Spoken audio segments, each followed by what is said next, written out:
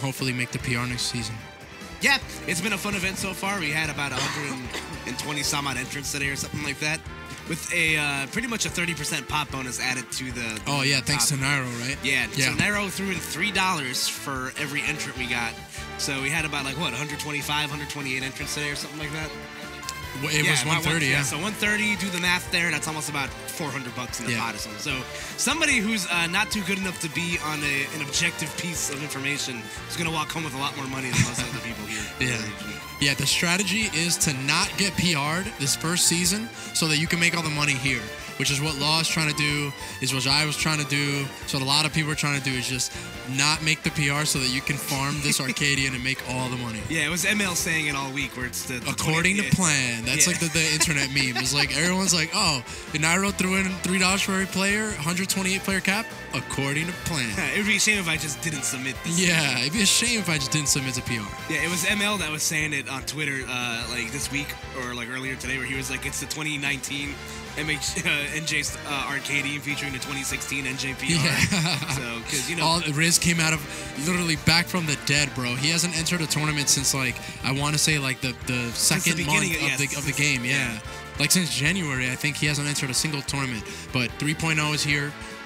Fixed a bunch of stuff. Some stuff that we all, as North Jersey Chic mains, care about. Yeah. And Riz or if you is back. like Persona, because Joker is legal here. I don't think we're going to see Joker at any point. The only person that was using Joker, like steadily today, was Zone, and he actually just got eliminated by Kozner, who's going to be sitting down Austrian to play against Jet. So we're most likely going to see, as we see on the screen, it's going to be Fox versus Incineroar. So. Right. And Koser also has a Wolf. He's been alternating between the two. So, you know, depending on how game one goes, we'll see if he wants to switch. Jet just plays Incineroar. Yeah, so, pretty much. He is Incineroar. So right now, what you're about to see is the character with the worst walking run speed in Smash history, Incineroar, versus a character that is always top 5 in terms of just raw speed. Yeah, he was top 3 in regards, well, he was like top 2 in regards to speed. You know, through life, he's like the first 3 games, and then Sonic the Hedgehog came around. But Sonic #1 and Little Mac #2, and then Captain Falcon #2, then Little Mac. Yes, but Fox is still up there, and already out the gate. That's stock in death. Yeah, man, that happened like. Look at that, 30 seconds into the game, Incineroar took him to 90% and already killed him. Well, that'll happen, man. Like, people, you know, you might not be too familiar with Jet, but, like, he was formerly a top player in a game that we're technically not allowed to talk about, but I'm just going to say the name anyway. Yeah. Project M, he was a top player in that game for a long time, but Kozner, not letting that first stock affect him, almost immediately turning the tables. Kozer's like, you're a top player when you're above me, and I'm Fox, so that's where I want you. You could be a top player all you want. I'm this bottom Fox. So keep in mind, we are, like, only a minute into the game, and we've almost seen 3 stocks. And in typical Fox fashion, like, Fox is a volatile character. He is either murdering you or getting murdered. Like, even ever since Melee, even like low tiers and obscure characters always have a good matchup spread. Like, they can do stuff against Fox even if they have a bad matchup spread. And I feel like that's what we're watching right now. Yeah, and I was gonna say I feel like that's even more apparent in this game because Fox like lost one of his best tools in being able to side beat through your shield. So he kind of has to wait in line on the ledge like a normal character does. And one of just calling out that spot dodge there with a nice dash attack. The other thing that's interesting is that because Incineroar's a true grappler. He's like, we've had a lot of pseudo grapplers in Smash history. You have like, oh wow, Koser calling out that side B is like, dude, you're done if you get hit by this. But we have a lot of pseudo grapplers. You have Bowser, you have Ganondorf, and you have DK. But this is a character that's really a grappler. Wow, hitting the side B with the lariat like that, I didn't even know he can do that. Yeah, it's pretty crazy. Like, Darkest Lariat is... It beats everything. Yeah, it beats a lot of moves, and also it stays out for forever, and, like, even that, like, little bit of movement you have can definitely make or break the difference. But, Kozner with a really risky high recovery right there. But, not letting it affect him, and there we go to Darkest Lariat once again, gonna, call out or punish the dash attack that was spot dodged. And there we go. So, game 1 going to Jet or Jut, depending on how, you know, you go about it. as Glenn passes off some drug money. Yeah, no, I have to pay James $1 because I just realized, like, I'm going to need some water to finish this commentary block. My throat's getting a little rough. But yeah, not really surprising for me personally because, you know, Fox is a character that has to get in. And historically, like, Fox, even when he wins matchups, he can be really frustrated by grapplers and characters like that. And, like, as you saw, one of the biggest issues for characters like Incineroar is that they can get gimped really easily. Fox is not going off stage. And that's why you saw things like, you know, Nairo going Ganon against Light and stuff. Yeah, so Fox not going off stage is a big thing that kind of buffs a lot of traditionally bad or unconventional characters. Yeah. And so, going back to Battlefield, I'm kind of surprised because I would think that Fox would want a little more space to move around in. But, you know, Battlefield is traditionally his best stage. Yeah, I also feel like that, like, static middle platform is also going to just help Jet as much as it's going to help Koser. Just because, like, Incineroar's been able to show he's been able to, like, shark release these platforms, like, just as well. But once again, going right back to town. See, and another thing I've noticed is that so far, it seems like Koser is a little timid to ledge trap Incineroar, which is Fox's real strong suit. And the reason for that is because of that command grab. And man, now is he gonna make it? Oh, it's trading with that Nair. But yeah, he's letting Incineroar get off the ledge a little bit and fighting him on stage, which is, again, that's where that character shines, is Fox ledge trapping. Yep, but that'll do a good job of getting it done as he just, the simple dash back, forward smash on the... oh my god. Wow. And Fox, not used to getting back aired by someone else like that. Yeah, like, you don't really realize it. Like, Incineroar obviously, like, hits, like, a truck on the ground. But, like, his aerials, like, also hurt, like, really hard. He has actually some of the best aerials in the game. Like we just saw, like, he was getting comboed in that Nair, really good Nair. Oh, wow, he tried to just command grab that Firefox. A fun note, like, they buffed the Firefox a lot, like, in terms of the, up B, the flames around Fox are huge now. So a lot of times it'll just beat your move or stage spike you for trying to get hit out of Firefox. You have to be really smart about how you do that. Yeah, so Koser just not letting Jet breathe right now. There he goes. Wow, that was basically a 0 to death, man. That guy was in hit stun until he died. Yeah. Right. You giveth and you taketh back with Incineroar, man. Like, you're obviously going to be killing people, like, insanely early, just because of how strong things like neutral air and side B are. But at the same time, you're still this big body, this slow-moving cat, you know, thing in the air that has a pretty susceptible recovery. Yeah, and Koser's really adapting well here, where he's playing around Incineroar's active range. Oh my god, that Nair out of shield, almost taking Fox out. That should be a stock, but Incineroar doesn't have a button there, I guess, to cover the Firefox into the stage. Yeah, I think the best button probably would have been drop zone there, but I think Jet was trying to avoid a situation where he trades there. Yeah, because that would have stage spiked, and that's the last thing that he wants. Oh, and Koser has him back where he wants him. Oh boy. Incineroar does not like being a top. He's not against Fox, man. Yeah, but definitely takes the switch position right there very nicely. All right, I'm going to give him, like, he has to, like, hit him, like, 6 more times and he wins the set. Yeah, oh, nice. There we go. Drop down, back air, and that's going to be that. Not going to get a chance to see that, though. So. Right. Koser doing a great job. Like, he actually adapted really well there. And it was the same stage, too. So he kind of just figured out, like, okay, I can dance around this character, and I just have to be a little more careful when I mash on him because his combo breaking moves are pretty good. Like that Nair stuff that, like, it hit Fox a lot when he thought that he was just going to be juggling Incineroar. So... Ooh, okay, and like you predicted earlier, we are going to see the switch to Wolf here, another character that Koser has at his disposal. Very strange that he wants to switch after winning. Yeah, that's an interesting, like, little strategy there. I feel like it could have been one of those things where he's trying to avoid getting downloaded himself. Right. Like, it was very clear that he kind of got the beat on what to do against Incineroar very quickly. Right. So instead of giving, Jut the opportunity to, to adapt to Fox, he's gonna give him a different, taste in Wolf here. Yeah, and I think having a projectile with actual hit stun, unlike Fox's laser, it means that he's going to be able to camp out this character who cannot approach easier. And also, I think Wolf, he has safer, he has safer hits where he doesn't have to worry about, like, Nair hitting him out of something. He doesn't juggle you for a very long time. He hits you, like, a lot of stray hits, single hits. Fox hits you, like, 40 times with an up tilt. Yeah, and so exactly. Incineroar hits you, can break out of that. It's a lot more, it's got a little bit more bite to it. Right. Like, it's going to be a lot less less little hits, like you were saying, but a lot, like, the hits are going to mean a lot more. Yeah, exactly. But this back throw is probably going to kill. Oh, that definitely is going to kill. Yeah, in regards to base knockback, that is the strongest back throw in the game. Oh, really? Even stronger than Ness's? Yeah. Base damage, I think like, in regards to base knockback, I think it's stronger. Wow, and that laser just catching out his jump, and he had no option there. He just up-beat into the blast. Yeah, at the end of the day, you still have one of the worst recoveries in the game. Yeah. So. And one of the things I want Koser to take note of here is that the lariat is really good at a shield, and it's a very good button in general. But you can see how much lag he has at the end of that move, and I just want to see him like start abusing that more, because these lariats are not always connecting, but he's also kind of respecting it a little too much. Right, exactly. And good on him to like roll away from the cross chop right there. It's like that's an option that I see Jet opt to go for a lot, where he just kind of like throws it out as a combo breaker because it has iframes on the beginning, like for like 5 or 6 frames. But that forward smash is going to set up nicely into an edge guard here. Wow, and he's dead. Yeah, both of them are dead, and it's funny because I don't think Incineroar was making it back after that anyway. He looked like he was way too low to get the angle to snap the ledge, but I don't know. Oh wow, I think that just poked. Like, yeah, that just did so much damage on a shield that the lariat poked. Yeah, I think like lariat does like 5 hits or something like that, and if they all connect, it'll like potentially break your shield. Yeah. So, but nonetheless, though, both guys just trying to box it out of neutral right now. Yeah, and this is anyone's game. I mean, the percent means a lot against both of these characters. Oh, wow. Koser just trying to end it right there with the down air. Oh, my God. This is really scary for him because getting off the ledge can be really hard against Incineroar. Yeah, you can, like, feel the antsiness kind of coming out from Koser. He's kind of playing like he just wants the game to be over with. Yeah, I mean, it's this character. Oh, wow.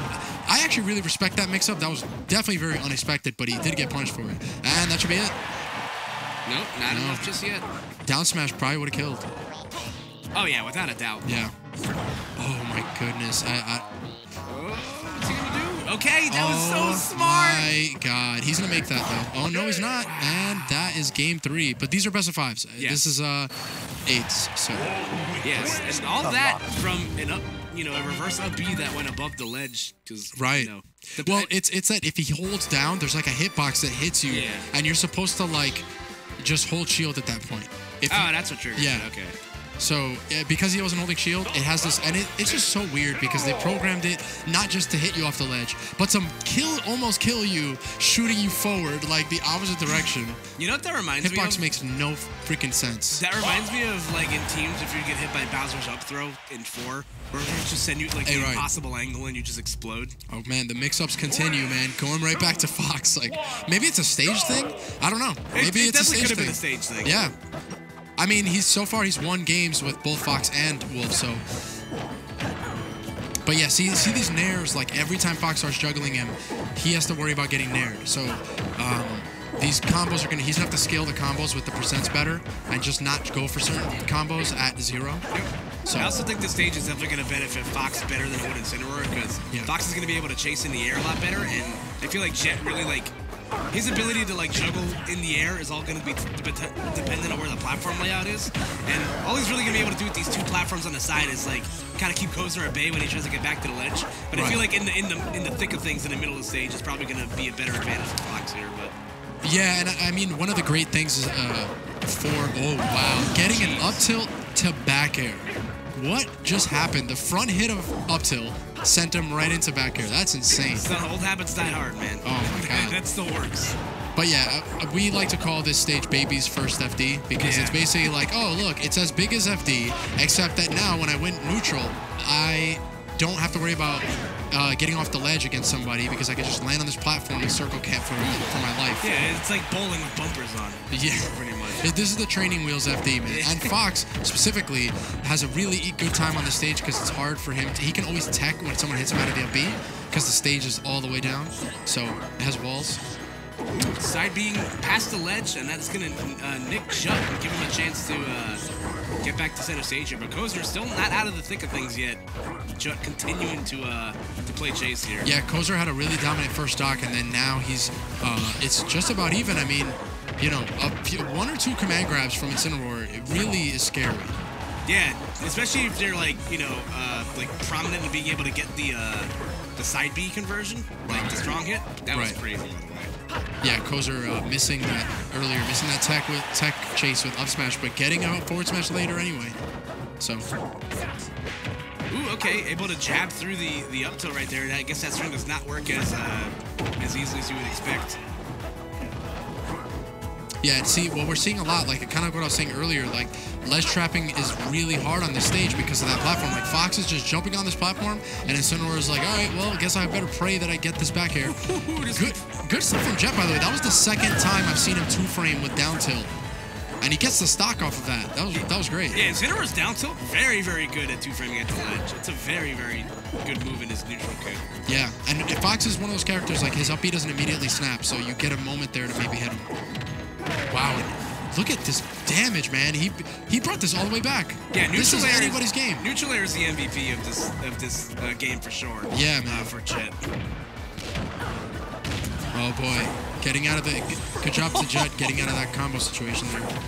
Well, again, the late hit neutral air staying out forever. Yeah, it has a hitbox on the top. Oh my goodness. If he just would have let it rip a little bit earlier, both of these guys might be a little bit nervous right now. That up smash definitely set the tone, man. Yeah, this might be it right here. Nope. That very. Oh, that's unfortunate. Yeah, and people are just living forever on this stage. This is insane. Next strong hit probably wins. There we go. That was one of the best close-ups I've ever seen. It was like he just did the Bane, like oh your body, and just broke him, bro. He just broke Fox on his back, man. I was raised by the counter pick. Or perhaps you'd like me to up throw you. I was raised by it, molded by it. You only adopted the up throw. I was born in it. Dude, Bane, man. Oh, man. I just keep thinking of that GIF that we keep using in the group chat. From now on, Jut needs to put his in-game tag as Bane every time.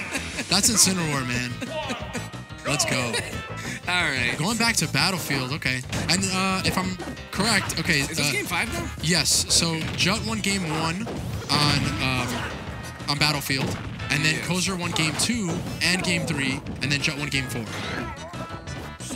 Right, okay. Because he won with Wolf and he won on Battlefield. Math is hard. It's been a long day today for sure. Oh, yes. Nonetheless, though, Battlefield will be the stage of this final game here. Winner goes on with a date with the law. Okay, great. So this will be fun. And once again, a lot of the same from what we saw earlier in FD. But now that the tables have turned, and now Jet is the one sharking into the platforms. And Koser back in his advantage. Man, I just can't believe that Nair traded, and he went so much further than Fox went. Man, and that buffer, it looked like a buffered air dodge there. Taking out his first stock by accident. Yeah, you hate to see that sort of thing happen. But let's see what the rebound is. As long as, Jet's able to close the gap before things get too out of hand, because it is Fox. Yeah. That is very capable of happening. It's okay. I feel like it's all right to be at a deficit as long as you have the means to close the gap before things get crazy. And there we go. That up B out of shield, calling out Fox's jump, and he died for it, bro.